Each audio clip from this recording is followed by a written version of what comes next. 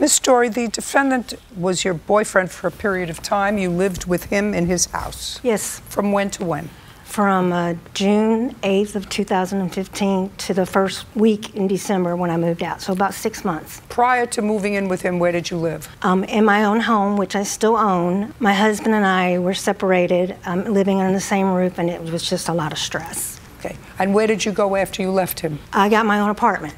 Who do you work for?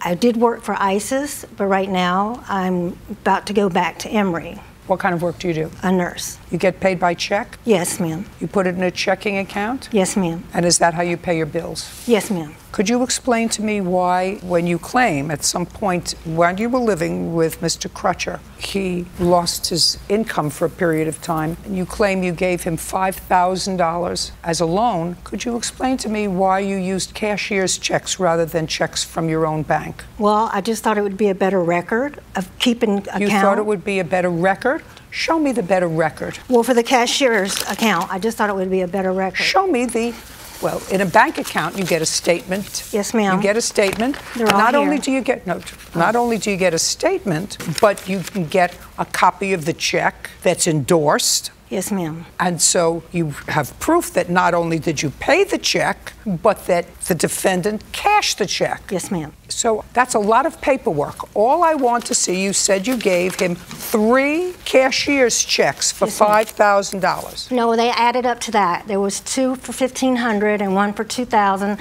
and then a personal check. Just a second.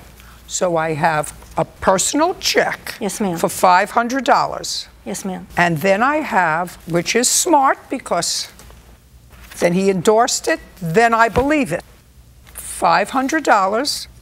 Then I see a Wells Fargo, and this is Wells Fargo, so your account. Yes, ma'am. Then you transferred at a totally different time, once in June and once in October. You wired $1,500 into his account. Yes, ma'am. And then, no, this isn't a wire. No, they're cashier's checks that I got out of my bank account so I could keep record of the loan, because he was supposed to be getting retirement money, and he said as soon as he got the retirement money, he would pay me back the money that I let him borrow. These are all different times. Yes, ma'am, because the first month, and I lived with him in June, he said he needed a certain amount to pay his mortgage because he was going to lose his home. Well, you left your house and Yes, you were working at the yes, time. ma'am. And you were earning money, and Yes, now ma'am. you're in your own apartment. So I assume you're paying rent. Were you paying him any rent? Did you have discussions about rent? No, he begged me to come live with him. He said he would take care of me because